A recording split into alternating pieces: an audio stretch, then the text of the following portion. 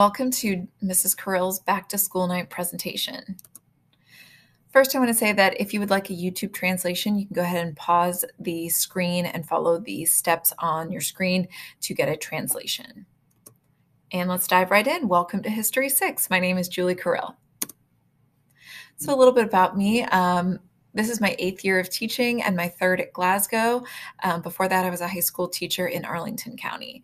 I'm also the department chair of the Individuals and Societies Department, which is another name, or it's the IB terminology for the Social Studies Department.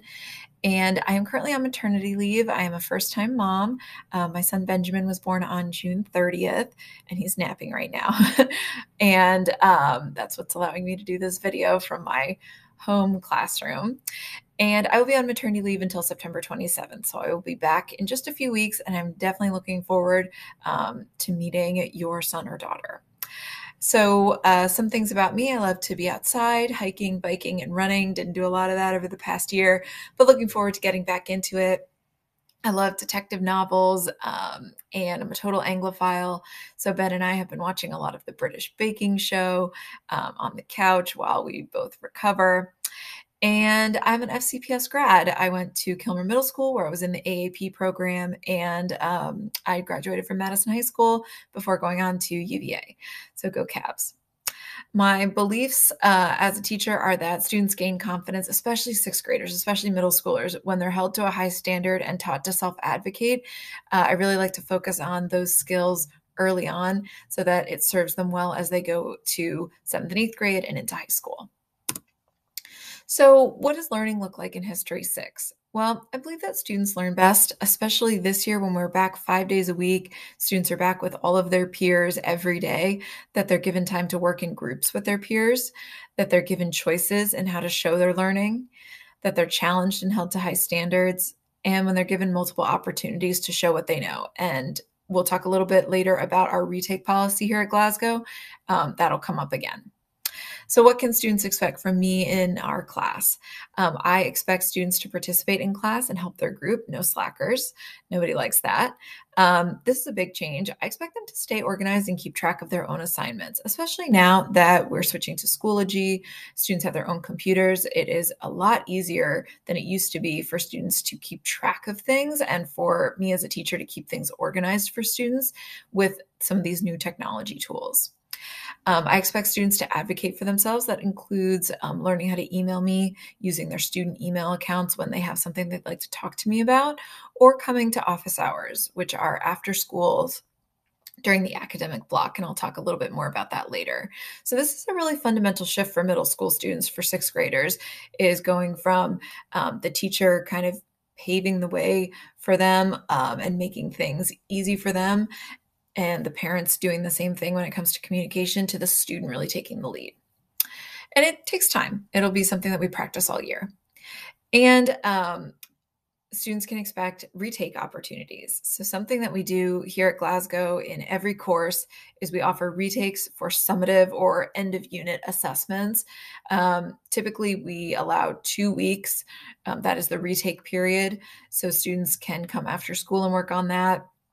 It's not something that they would do in class, but they would come after school, retake the assessment or part of the assessment, depending on how it would shake out. And I would regrade it, and I would take the higher of the 2 scores. So what is your student going to learn? Well, History 6 is also called US 1. It's the first half of the US history curriculum. They'll do the second half in 7th grade. So here are some of the topics that we will learn about. They'll start with geography, but then the history units are Native American tribes, European exploration, colonial America, West African empires, the American Revolution, the new nation, which is like the Articles of Confederation and the Constitution and the structure of the government, westward expansion. Unit 9 is activists and inventors. We look at women's suffrage, the abolition movement, that sort of thing. And we end with the Civil War. Some of these topics may look familiar from 4th grade when students did Virginia history. So there's usually some repetition, but knowing that that was when COVID started, if there are gaps, your student doesn't need to worry about it. We will, of course, go over everything as if they were not in 4th grade in Fairfax County, because not every student was. So grading and assessments. So here at Glasgow, we're an IB middle years school, which means that there's a little bit of different language around assessments. We don't use the terms quiz, test, that kind of thing. We have formative assessments, and those are checks for understanding throughout the learning process. So these are really meant to give feedback to students to let them know how they're doing before they get to the end of the unit summative assessment. Summative assessments are what would take the place of something like a quiz, a test, or a project. Usually in History 6, they are writing based, and they're judgments about what content and skills were learned throughout the unit. And those can be retaken. Formatives don't get retaken. There's just too many of them. There would be no way to keep track of it. But summative assessments can be retaken within a 2-week period of when they are returned. Other feedback.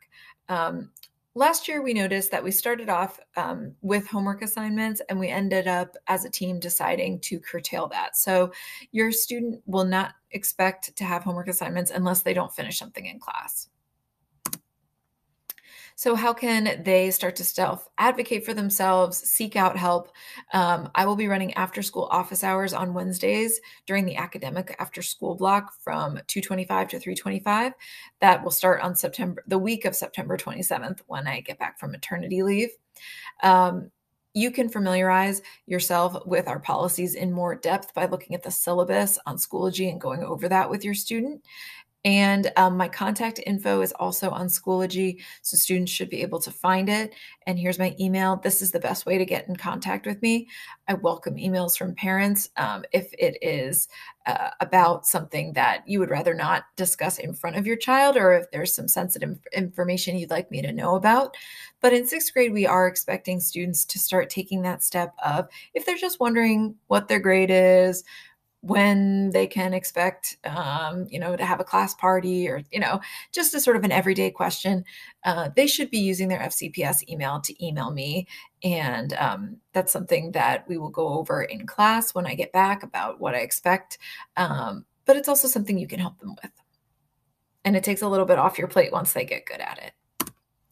So how can you support your child at home?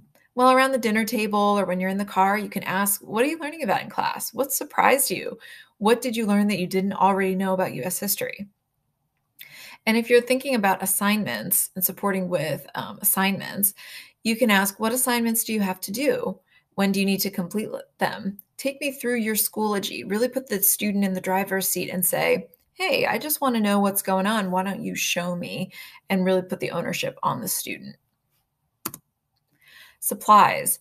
So this year we are back fully in person, so it will be a mix of technology and paper and pencil. So I would make sure that your student has pens and pencils and their middle school agenda, which they should be given within the first 2 weeks of school. But if they like to keep track of things in an electronic format, that's fine too. I recommend a binder with loose leaf paper or a notebook, especially if your child likes to write things down and is really burnt out on screens. But it's not necessary if, again, your child is more tech savvy and likes to keep track of things online. Just an idea. And your FCPS on computer, which they will be getting in the 2nd week of school. We're looking forward to a great year, and I'm looking forward to meeting your son or daughter on September 27th. In the meantime, if you would like to get into contact with my long-term sub, Mr. Mason, you can email him at jlmason@fcps.edu. He will be with me until the 29th. We'll have a few days of crossover, and he can help answer day-to-day questions in the meantime. Thank you so much, and I look forward to being with your student in just a few weeks. Hello, and